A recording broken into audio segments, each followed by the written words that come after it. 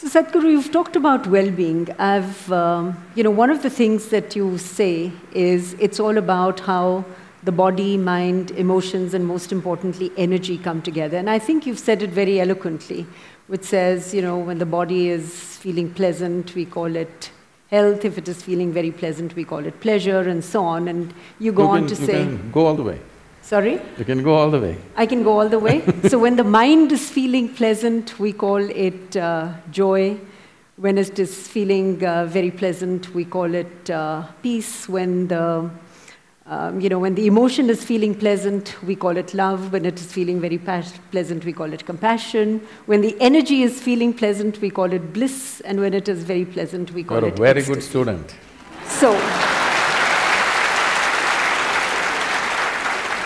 So here's the question. Can you just elaborate on what you really mean? What is the difference between bliss and ecstasy? For people who are not mystics, what does it look like?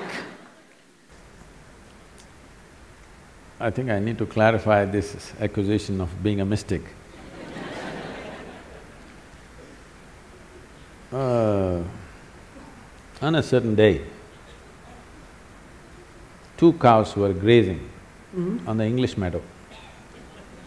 English cows. Got it? The Thomas Hardy kind.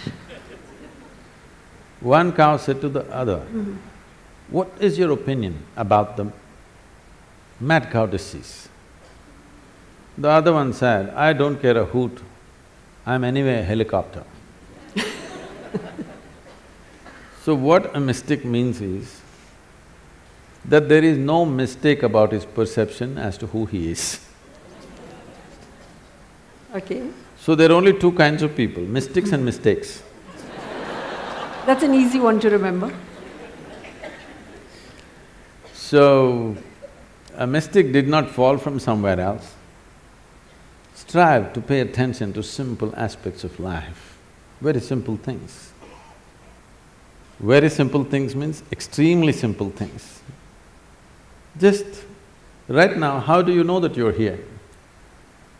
What is the basis, I'm asking? I am talking with you. Even when you're not speaking, you still know that you're here, right? Yeah. So how do you know? I'm perceiving… What? That I am in this place, there is an audience here, we're in conversation. No, even if you close your eyes, you're still here, right? I have a mindfulness, I'm attentive to the fact that I'm in conversation. I'm conscious. You're conscious? I'm conscious. The reason that you know that you're here is because you're conscious. How do you know that you have a body? Because I can move my hand. So many things can move. But I am causing my hand to move. Fine, even if you don't move, you know it's there, right? Yeah. How do you know? Because there is sensation in the body, right? Yep. If no sensation in your body, you wouldn't know whether it's here or not. True. No consciousness, you wouldn't know whether you're here or not. Right. Yes? Yep. So these are taken for granted things. If you pay little attention to these things, you will see there's a whole world out there, there's a whole existence by itself, just your sensation. If you pay enough attention, you know the nature of your physical existence. If you pay attention to what you're calling as my consciousness, you know the nature of your basic existence. Once you know the nature of your existence, that is when you can use this gadget well. I'm calling this a gadget because human mechanism is the most sophisticated mechanism on the planet. We are on top of the evolutionary heap, not for nothing. It's taken millions of years to manufacture you. Yes? Yeah. Not a simple process. An enormous process has happened to get you to this level of neurological sensitivity, sensations, awareness, everything. So these are the keys of your existence.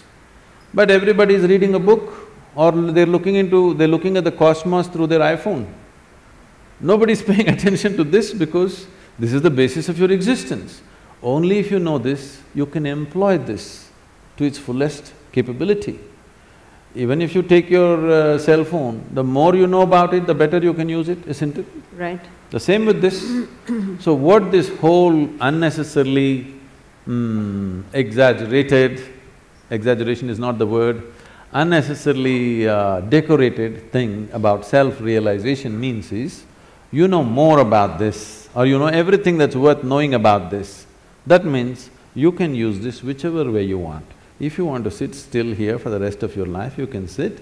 If you want to jump out and be active, you can do. If you want to do this and that together, you can do. Whatever you want, you can do because you know the mechanism fully, in its entirety, not just the physicality of it, but its entirety. So if you know this, suppose your body happens as per your instruction, your mind happens as per your instruction, your life energies happen as per your instruction, how will you keep it? Pleasant or unpleasant? Pleasant. Pleasant. At least for yourself, highest level of pleasantness. What you want for your neighbor may be debatable, but what you want for yourself is clear. So when you want pleasantness, now generally, if you are very pleasant, we say you're blissful. Now, bliss can get boring sometimes, okay? Yes? Good to know that. Pleasantness gets boring, isn't it, sometimes? You want some slosh to happen, now you use ecstasy. But that slosh cannot be kept up. Bliss can be kept for your entire life. Ecstasy cannot be kept for your entire life. You go up and you come down. Or in other words, bliss is a sustainable level of pleasantness, the height of pleasantness. Ecstasy is not sustainable, but you can hit it often enough, at least a few times in a day you must hit it.